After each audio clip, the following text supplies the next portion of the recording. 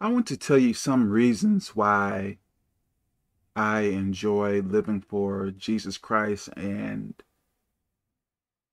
I have not written anything right now to look at for notes. So let me go pretty much off the top of my head. I like living for Jesus Christ because there is so much security. Like as I live, I get demonically attacked quite a bit. Not every day so much, but at times it may feel a lot. But I get demonically attacked, and I can say this, living for him, I can use the name of Jesus, and believe it or not, it really, really, really works, my Lord. So I believe there is security in Jesus Christ. There is protection in Jesus Christ. There is joy. I may not be happy every day because some issues may happen, but I'm rarely in a depressed mood. I may get sad, but I'm rarely in a very depressed mood for a long time. Rarely. I may get depressed, but not so often. No, not so often. So I believe there's joy. And also, what I like is like, I believe God will use you to affect others. And I think I like that so much. Like by you going by the rules of Jesus Christ, some people may draw inspiration from that and perhaps get motivation to continue or to try to live for Jesus Christ. I really like that.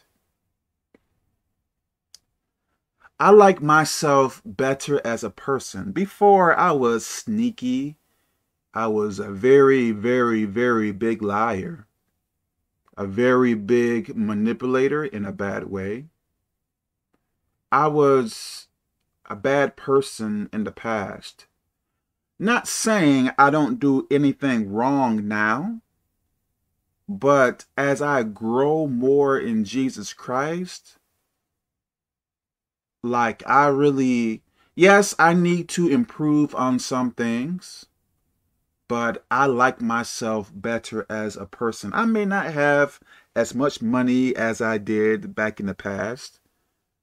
I may not be able to jump from woman to woman like I did back in the past, but I don't really care so much about those things.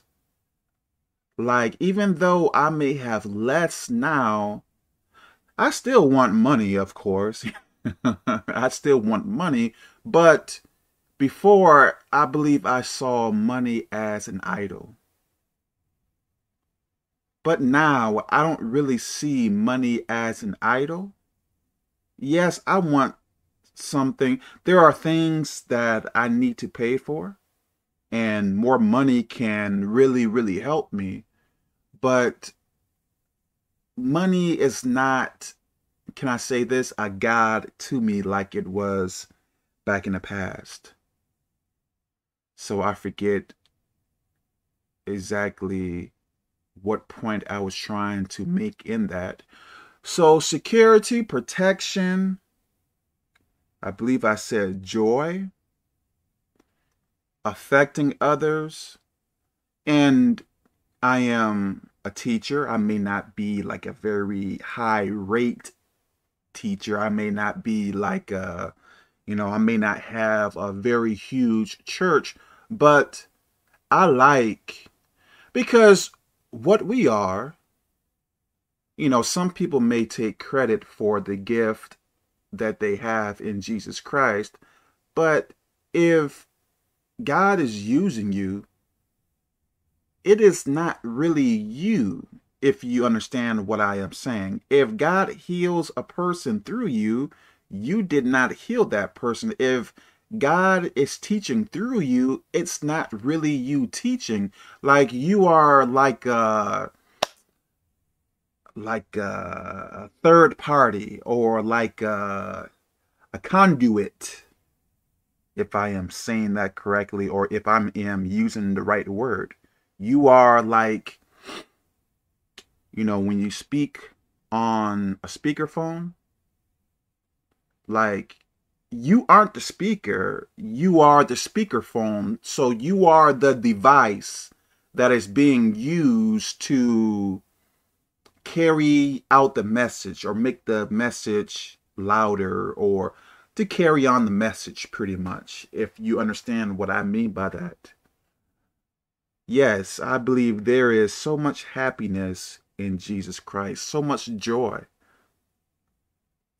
Yes, I may go through very uncomfortable situations. I may have to deal with some people that may not be the kindest, but I really, really enjoy living for Jesus Christ. In the past, I was more ignorant than I am now. Before, I thought that living for Jesus Christ is so restrictive, so undesirable. I thought living for Jesus Christ would take away my fun. But as I grow more in Jesus Christ, that is not the truth. When you are in sin, I believe you are somewhat blind spiritually. So you may not be able to see the truth, or may not be able to see it so clearly. But as your understanding and wisdom grows, you will see that much of the sinful things you thought is fun, you may see that it was not beneficial. And I regret many things I did in my past. I regret much of it, because much of it was unnecessary. I did not have to do so many bad things. Imagine if I would have stayed with God. Uh, let's say, imagine if I would have stayed with God, or got with God and stayed with Him at age 6 to the age I am now. Like, imagine, like, how more advanced I would be now. So I believe living in sin is a waste of time, a waste of effort, a waste of breath.